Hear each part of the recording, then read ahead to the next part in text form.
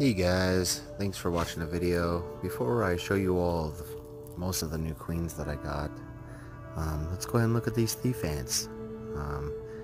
Pretty interesting. They have a formicarium which they are starting to move stuff into, but they are still in here so long that the water is almost completely gone out of this cotton ball.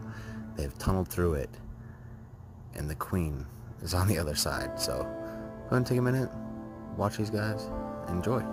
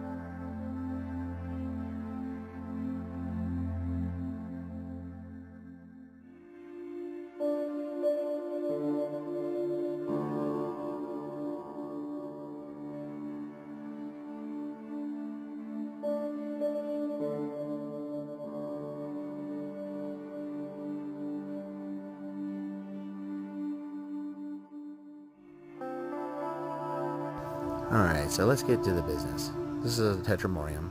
Got a couple of these inside of the new formicariums that I made. You can see in the previous video, or a couple of videos ago. I've dropped a little bit of food in there with them, just in case they're hungry. It's like chopped up seeds.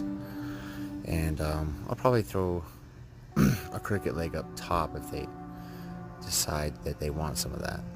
I just got a couple of shots here.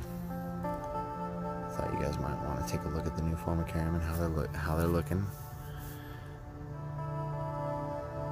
Here's a carpenter ant I got. I was very brief with her because I'm trying to keep her in the dark. Another Tetramorium. This one's in a test tube.